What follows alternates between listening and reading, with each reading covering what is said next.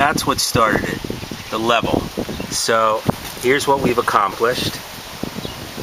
I got that corner square.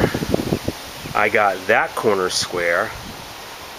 There are my beams, and there are the beams that really weren't perfectly level. So what we ended up doing is cutting these shims out of the pressure treated wood, and I put them there on top of the beams and over there.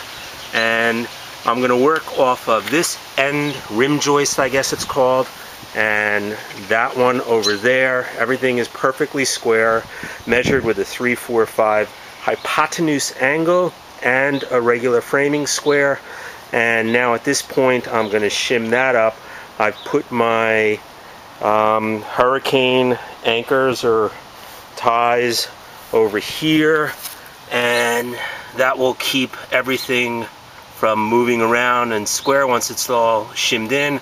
And I guess it's going to be good enough. The next step is to use the joist hangers, which you get at Home Depot, and we'll just put that up against the house over there and then work off of that.